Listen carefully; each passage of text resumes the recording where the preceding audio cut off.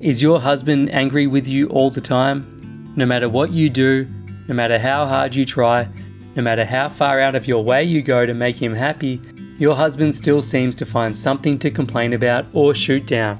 If this sounds familiar, you're not alone. So many women live in relationships where they are expected to cater to the men in their lives, and it's not your fault. You've been raised by a society that, no matter how much it harps about feminism and independence, still asks you why you're applying for a loan on your own or what your husband does within minutes of meeting you. You've been conditioned to cater to the men in your life, and it's causing more rifts in your relationships than you realise. The good news is that up until now, it has not been your fault. But the bad news is that now you know it and have to decide what to do with that information. If your husband is always upset with you, no matter what you do, keep watching. Here are 5 honest tips to consider if your husband is always annoyed with you. Number 1, it's not your fault. Before we talk about why your husband is angry all the time, one of the first things you'll want to do is take some time to think about how big of a problem is this really. For many people, frustration and anger are part of the package, and together you learn to navigate those feelings and overcome them. But if your husband hasn't done anything to make an effort to deal with his own feelings, you need to understand that there isn't anything you can do to make that better for him. Being a better, kinder, and more understanding wife won't fix his issues. And believe me, these are issues that need fixing. There are a million reasons why your husband is angry all the time, but one thing is for sure, it's not your fault. Even if he yells and screams at you and tells you that you're the reason he is so miserable, it is 100% not true. The reason we know this is true is that human beings have the capacity to control their thoughts and feelings, and we control how we react to other people. So even if you were the worst wife on the planet and did everything in your power to try to annoy him, he gets to choose how to react to those situations. Ultimately, he is like this because he is choosing to be like this. Not an easy pill to swallow for sure, but rest easy knowing that when someone treats you badly, it is because of their choices, not yours. Number 2, look back. One of the first things you should do is take some time to reflect on his past behaviour. First of all, has he always been like this but you were just too in love to notice? Has he always had a short temper or been annoyed easily at things?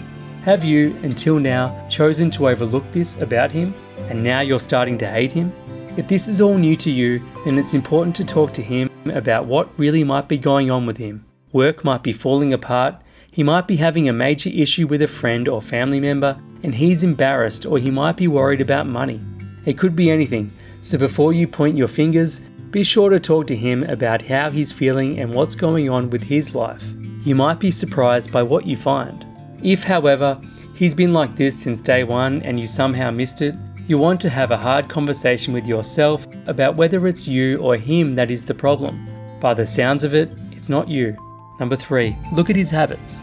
In the last few months, have you noticed a change in any of the following? His nutrition, activity levels, television habits, sleep habits? Have you noticed that he's not into the things he used to be into?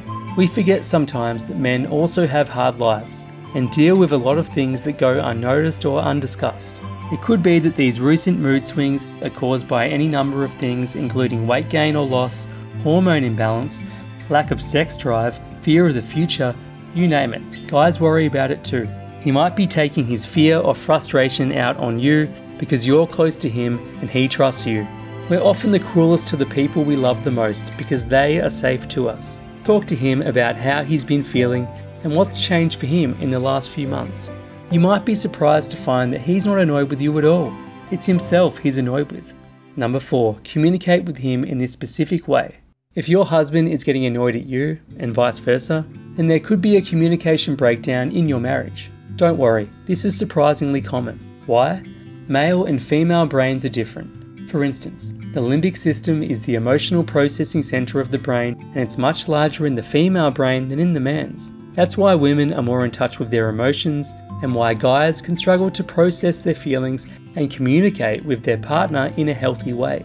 I learnt this from relationship guru Michael Fira. He's one of the world's leading experts on male psychology and what men want from relationships. Watch an excellent free video that I've linked to in the description below to learn more about Michael's life-changing solution for dealing with men who won't open up to you. Michael reveals what you need to do to make your husband commit completely to your marriage. His techniques work surprisingly well on even the coldest and most commitment-phobic men. If you want science-based techniques to make a man fall in love with you and stay in love with you, check out his free video below. Number 5. Work on your marriage. So the question is, how can you improve your marriage? First, let's make one thing clear. Just because your husband is getting annoyed all the time doesn't mean the marriage is in trouble. However, if you're feeling that things are on track with your marriage, I encourage you to act to turn things around now before matters get any worse. The best place to start is by watching the free video by marriage guru Brad Browning that I've linked to in the description of this video. He explains where you've been going wrong and what you need to do to make your husband fall back in love with you. Many things can slowly infect a marriage: distance, lack of communication, and sexual issues. If not dealt with correctly, these problems can morph into infidelity and disconnectedness. When someone asks me for an expert to help saving failing marriage, I always recommend Brad Browning. Brad is the real deal when it comes to saving marriages. He is the best-selling author and dispenses valuable advice on his extremely popular YouTube channel.